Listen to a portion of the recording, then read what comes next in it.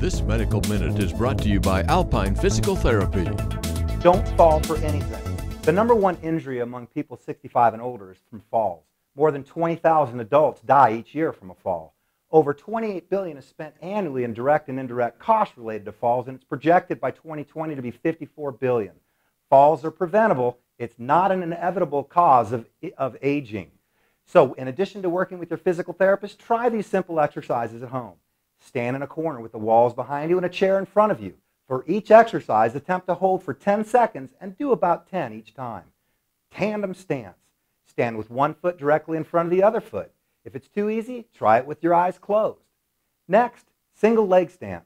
Stand on one leg with your eyes open. Challenge yourself by doing it with your eyes closed or standing on a towel or pillow. For more information, contact Alpine Physical Therapy at alpineptmissoula.com with 3 locations to serve you.